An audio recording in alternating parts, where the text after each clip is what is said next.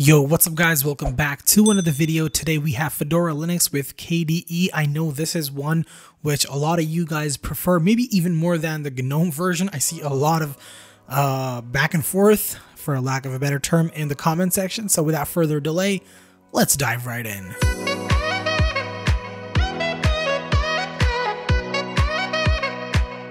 Alright, welcome to Fedora Linux. This is what we get when we first boot up Fedora Linux. We can install it to hard drive now.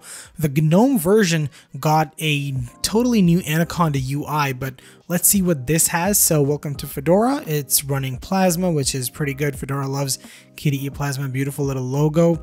Simple by default, it's designed to be simple and usable out of the box. Things are where you would expect, so you can see pretty much panel at the bottom. And oh, I love this one. They explain what different things are, and this is the task manager widget. You can switch between open apps and launch new ones. This is the kickoff widget, so that's what you call the start menu here. And this is a really good introduction. That's really awesome. And then powerful when needed. This is the power of KDE Plasma. It can be simple when you look at it at first glance, but under the hood, man, you have a ton of things. And it's customizable, like to the infinite power. You can do whatever you want with KDE Plasma. It really is that powerful. Sometimes it can get a little bit overwhelming, but if you don't dive into the weeds, I think it's beautiful and it can be your everyday user. Your everyday user experience is going to be fantastic with KDE Plasma. So you have your overview, KRunner, you can search for anything, KDE Connect, you can connect with your phone, get notifications, calls, send files back and forth, all that good stuff, activities, vaults to store files securely, and configure the system with system settings. You also have Discover, which is, I think you all know this, but if you are new to Fedora, let me know down in the comments. Fedora KDE, if you're looking to install this as your first Linux operating system, you're not going to be disappointed. It's pretty great.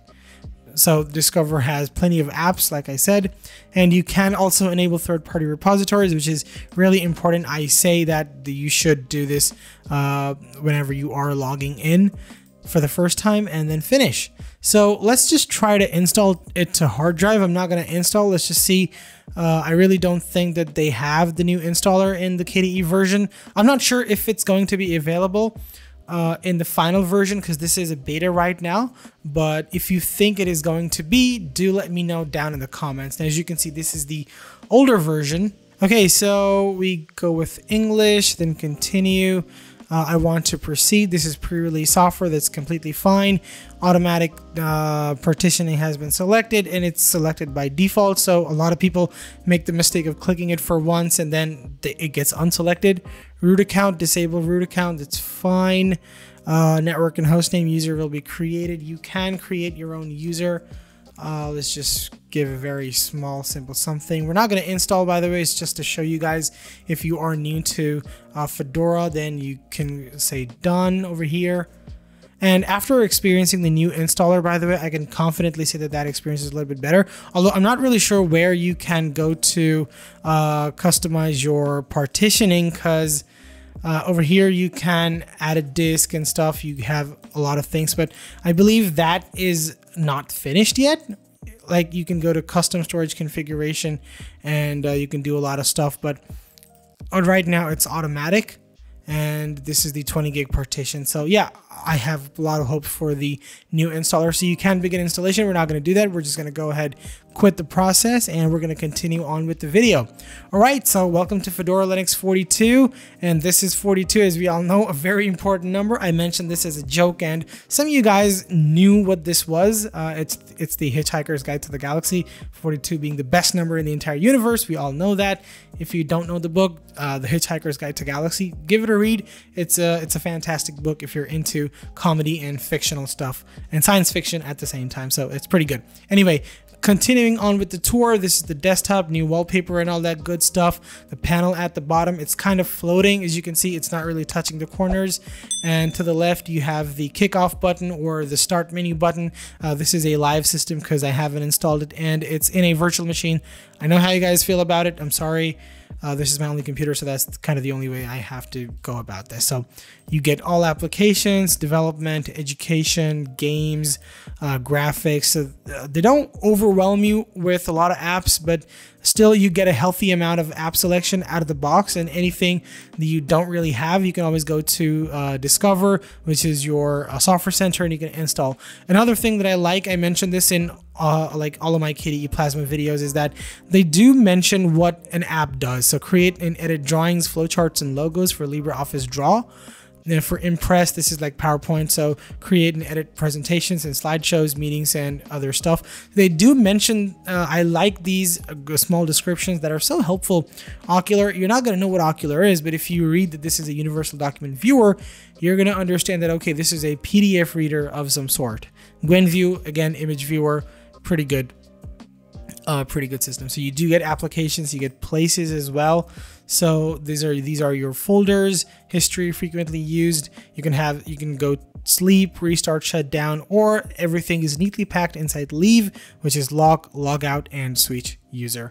Pretty good. So you do get pinned apps at the bottom. So this is system settings, Discover, Software Center, Dolphin, which is the file manager. We're going to go show these one by one. This is Firefox, the browser that comes out of the box.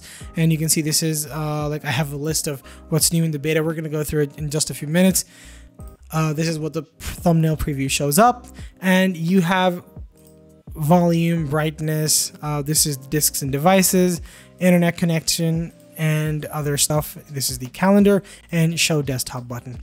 So before jumping into any other stuff, I'm just going to show you something really cool, is that you have a ton of configuration options. You can configure icons only task manager. You can go to show alternatives.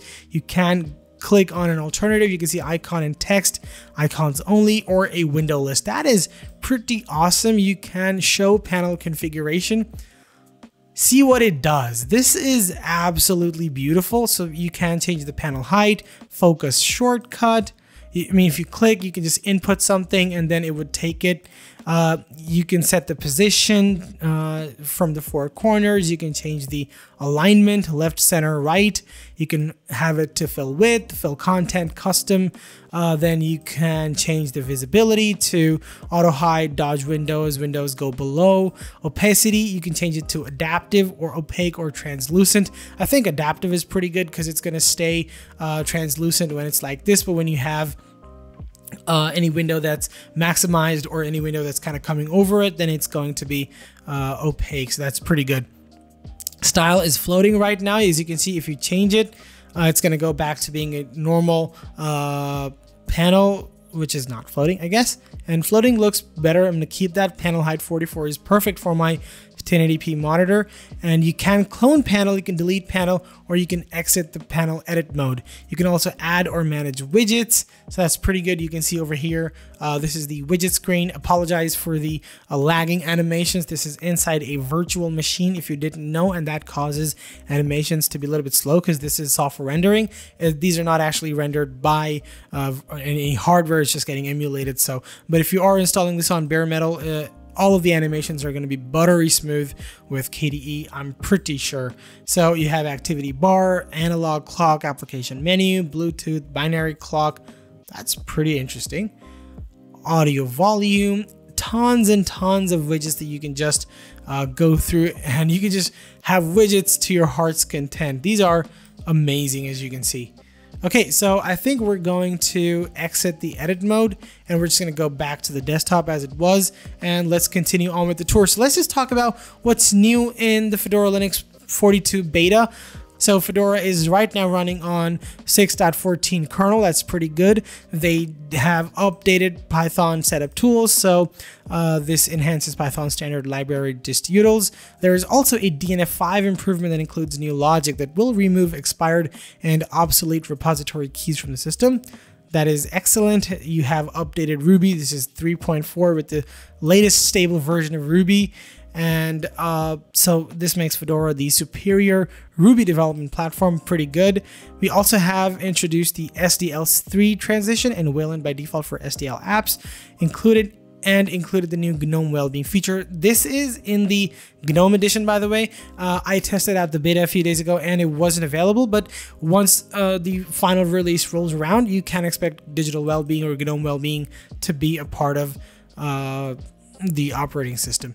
But right now we are in KDE land, so let's talk about it. All right, let's go to, I think we're going to go to System Settings, Discover, and the File Explorer. So this is Dolphin, and as you can see, once anything is opening up, it shows a little icon.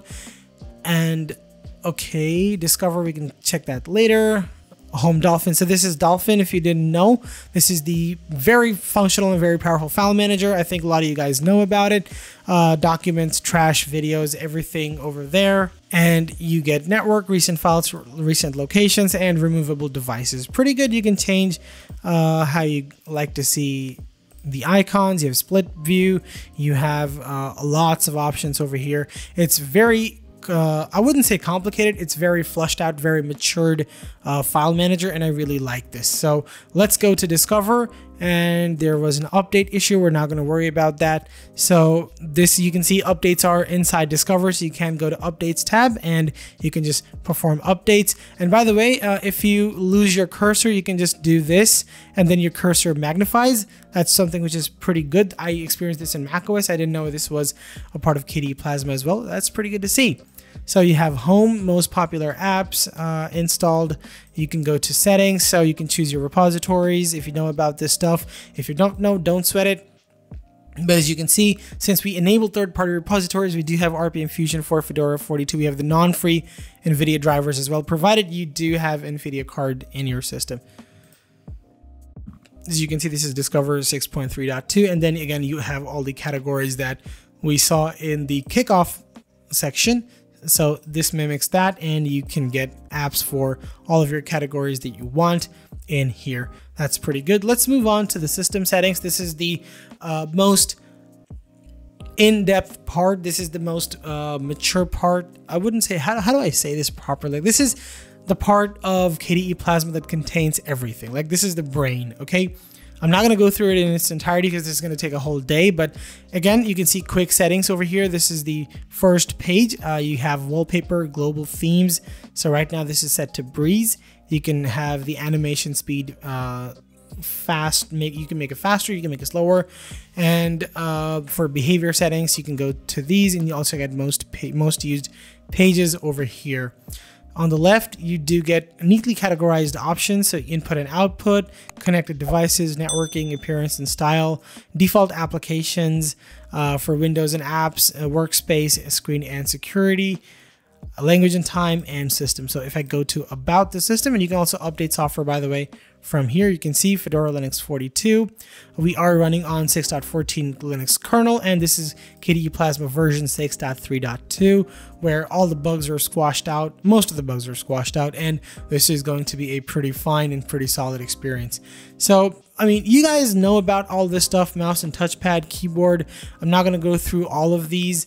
Some of the things that I do like to go through is display and monitor. As you can see, one of the very, I'm not sure if any other distro does this. If they do let me know down in the comments.